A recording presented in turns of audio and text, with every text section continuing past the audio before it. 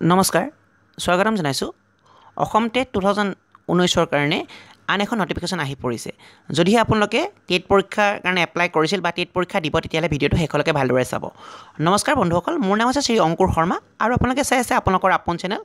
জবমেলাছাম য'ত অসম তথা কেন্দ্ৰীয় চৰকাৰৰ বিভিন্ন ধৰণৰ চাকৰিৰ লগতে চাকৰি সম্পৰ্কীয় বিভিন্ন ধৰণৰ তথ্য পাতি আৰু প্ৰয়োজনীয় প্ৰশ্নকাকতসমূহ আলোচনা কৰা হয় যদিহে আপোনালোকে পোন প্ৰথমবাৰৰ বাবে চেনেলটোলৈ ভিজিট কৰিছে তেতিয়া অনুগ্ৰহ কৰি চেনেলটো সাবস্ক্ৰাইব কৰি ল'ব যাতে আমি আপলোড কৰা প্ৰতিটো ভিডিঅ'ৰ নটিফিকেশন আপোনালোকে লাভ কৰিব পাৰে আৰু লগতে যদি ভিডিওটো চাই আপোনালোকে ভাল পায় তেতিয়ালে ভিডিওটো নিশ্চয় লাইক কৰিব আৰু আপোনালোকৰ বন্ধু-বান্ধৱী আৰু সহকৰ্মীৰ মাজলৈ ভিডিওটো শ্বেয়াৰ কৰক যাতে তেওঁলোকে ইয়াৰ পৰা উপকৃত হ'ব পাৰে আৰু যদি এতিয়াও আপোনালোকে আমাৰ জবমেলাছামৰ অফিচিয়েল ফেসবুক পেজটো লাইক কৰা নাই বা ফলো কৰা নাই তেতিয়া আপোনালোকে এতিয়া গৈ ফেসবুক পেজটো লাইক আৰু ফলো কৰি লওক যাতে আমি ফেসবুকত আপলোড কৰা প্ৰতিটো ভিডিও বা প্ৰতিটো ইনফৰমেশন আপোনালোকে লাভ কৰিব পাৰে বলক এতিয়া ভিডিওটো আৰম্ভ কৰোঁ অসম টেট 2019 যেদিনাখন অনলাইন আৰম্ভ হৈছে সেইদিনাখনৰ পৰা এখনৰ পিছত আন এখন নটিচ আহি আছে আৰু কিছুমান নটিচ আমাৰ কাৰণে ভাল কিছুমান নটিচ আমাৰ কাৰণে বেয়া নিশ্চয় এই নটিফিকেশনখন আহিছে যিখন আমাৰ টেট অৰ্গানাইজ কৰিবলৈ যিখন কমিটি বনাই দিছে সেই কমিটিখনৰ ফালৰ পৰা আৰু এই নটিফিকেশনখনত কি কৈছে কি কথা আমি প্ৰথম নটিফিকেশনখনত চাই লওঁ এই নটিফিকেশনখন আপোনাৰ কাৰণে ভাল হ'ব পাৰে বা কাৰোবাৰ কাৰণে বেয়াও হ'ব পাৰে আমি চাই লওঁ বলক এইখন আছে সেই নটিফিকেশনখন মই যিখনৰ কথা কৈছিলোঁ আৰু এইখন আহিছে মই কৈছিলোঁ আপোনালোকক একদম তলফালে আপোনালোকে চাব পাৰে যিখন আমাক কমিটি বনাই দিছে কমিটিখনৰ পৰা আহিছে এম্পায়াৰ্ড committee on employment TET government of Assam member সেক্ৰেটাৰীৰ ফালৰ পৰা এইখন আহিছে আৰু এইখনৰ আপোনালোকক কোৱা হৈছে যে কি কৈছে আমি পঢ়ি লওঁ এবাৰ বলক তাৰপিছত আমি বাকীখিনি কথা ডিছকাছ কৰিম আমি প্ৰথম মই ওপৰখিনি নহয় পঢ়া মই ডাইৰেক্ট মেইন যিখন নটিফিকেশন আছে সেইখনে পঢ়িবলৈ চেষ্টা কৰিছোঁ যাতে আপোনালোকৰ অলপ বুজিবলৈ সুবিধা হয় with reference to the advertisement number দিয়া আছে আপোনাৰ এডভাৰটাইজমেন্ট পঢ়ি ল'ব ডেট 30/8/2019 অৰ্থাৎ 30 তাৰিখে 30/8/2019 আমাৰ টেটৰ কাৰণে এডভাৰটাইজমেন্ট পাবলিছ হৈছিল ইয়াত কোৱা হৈছে it is for clarification for all concerned that a candidate selecting any of the notified zone during submission of online application for TET can apply for engagement as teacher after qualifying in TET in the districts of particular zone only, which he/she had selected during the time of submission of online application for TET 2019. He/she will not be engaged in districts of other zone. Future after engagement, internal zone transfer will not be permissible in future. অৰ্থাৎ এই এপ্লিকেশনখনত কোৱা হ'ল আমাক আপোনালোকে TET apply কৰোঁতে এখন জোন আপোনালোকে নিশ্চয় এটা জোন বাছি দিছিল যেনেকৈ ধৰণৰ 5টা বা 6টা জোনত আছিল মোৰ মনত থকাত আপোনালোকে সেই জোনৰ ভিতৰত এটা জোন আপোনালোকে বান্ধি দি আপোনালোকৰ সুবিধাৰ অৰ্থে আপোনালোকে এপ্লাই কৰিছিল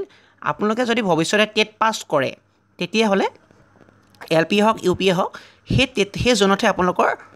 এপইণ্টমেণ্ট হ'ব ইয়াৰ এটা ভাল কথা হৈছে এতিয়া ধৰি লওক আপোনাৰ জোন পৰে কিবা এটা ধৰি লওক আমি কৈলোঁ গোলাঘাট যোৰহাট এনেকুৱা ধৰণৰ আপোনালোকৰ কিবা এটা জোন পৰে বা শিৱসাগৰ ডিষ্ট্ৰিক্ট সোমাই আছে তেতিয়া আপোনালোকে এই 3খন বা 4খন জিলা যিখন আছিল সেইখনতে আপোনালোকে আপোনালোকৰ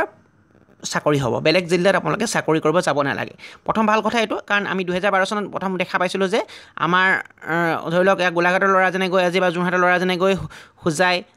বা আপোনাৰ ধৰি লওক ধুবুৰী ইত্যাদিত কাম কৰিবলগীয়া হৈছিল যিবিলাক বহুতো ভাষাৰ অসুবিধাৰ পৰা আৰম্ভ কৰি বহু অসুবিধাৰ সৃষ্টি হৈছিল বহু ছোৱালীৰ কাৰণে প্ৰব্লেম হৈছিল কাৰণ বহুত গাঁৱত গৈ তেওঁলোকে বেলেগ এখন ডিষ্ট্ৰিক্টত গৈ কাম কৰিবলগীয়া হৈছিল আৰু বহুতে ওচৰতে নিজৰ ডিষ্ট্ৰিক্টত থাকিম বা ওচৰৰ ডিষ্ট্ৰিক্ট এখন থাকিম বুলি কোৱাৰ কাৰণে বহুতে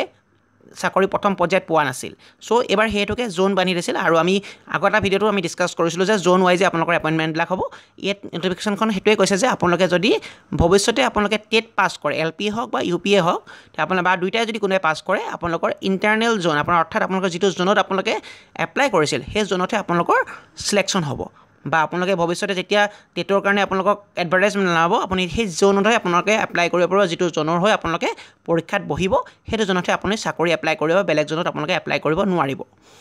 বেয়া কথা এটা হ'ল আমি এতিয়া কোনোবা এটা জোনত বেছি পোষ্ট ওলাই বুলি আমি বেলেগ এটা জোনলৈ আমি এপ্লাই কৰিব যাব নোৱাৰোঁ আগত আমি দেখা পাইছিলোঁ যে কোৱা ধুবুৰীত বেছি পোষ্ট আছে বুলি আমি কোনোবাই ধুবুৰী যাম বুলি চাকৰি এটা লাগে ধুবুৰীতেও মই এপ্লাই কৰোঁ সেইটো কৰিব পাৰিছিল কিন্তু এবাৰ নোৱাৰিব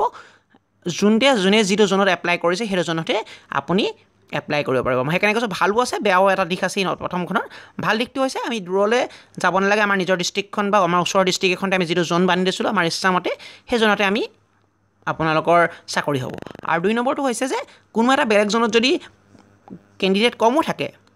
কিন্তু পোষ্ট বহুত থাকে কিন্তু আপোনালোকে সেই জোনত গৈ আপুনি এপ্লাই কৰিব নোৱাৰিব সেইটো এটা বেয়া কথা আৰু বহুতে আমাক কুৱেশ্যন কৰি আছে স্যাৰ জোন চেঞ্জ কৰক জোন চেঞ্জ কৰাৰ অপশ্যন নাই তেওঁলোকে আৰু এখন নটিফিকেশ্যন দি আমাক ক'লে যে আপুনি সেই জোনতে কাম কৰিব লাগিব আপোনালোক ভুলক্ৰমে জোনটো ভুলকৈ দিছিল তেতিয়া আপোনালোকৰ কাৰণে বহুত বিশেষ অসুবিধা পৰিব আপোনালোকে কিয়নো ইয়াত এটা কথা ক'ল যে ভৱিষ্যতে আপোনালোকে জোন জইন কৰাৰ লগতে আপোনালোকে যি গভৰ্ণমেণ্ট ৰুল মতে 3 বছৰ হোৱাৰ পিছত আপোনালোকে ট্ৰেন্সফাৰ ল'ব পাৰে ট্ৰেন্সফাৰ ল'লেও আপোনালোকৰ সেই জোনতে আপোনালোকে ট্ৰেন্সফাৰ ল'ব পাৰিব যিটো জোনত আপুনি পৰীক্ষা দিছিল বা আপুনি চাকৰি কৰি আছে বেলেগ এটা জনলৈ আপুনি ভৱিষ্যতেও বেলেগ এটা জনলৈ আপোনালোকে যাবলৈ আপোনালোকক পাৰ্মিশ্যন দিয়া নহ'ব বুলি এই নটিফিকেশ্যনখন কোৱা হৈছে সেই দিশৰ পৰা আমি যদি চাওঁ এই নটিফিকেশ্যনখনে আমাৰ বহুতৰে মনত অলপ বিভ্ৰান্তিৰ সৃষ্টি কৰা নহয় আচলতে আমাক অলপ মানে কি ক'ব লাগিব আপোনালোকৰ বেলেগ এটা জনলৈ যাব নোৱাৰিব কোনো পিছত ভৱিষ্যতে একো ধৰি লওক একো পৰ্যায় একো আপোনাৰ পদ্ধতি অৱলম্বন কৰি বেলেগ ডিষ্ট্ৰিক্টলৈ যাব নোৱাৰিব বা আপোনাৰ যদি কিবা কাৰণে আপোনালোকে ভুলক্ৰমে দিছিল ভাল কথাটো এইটোৱে যে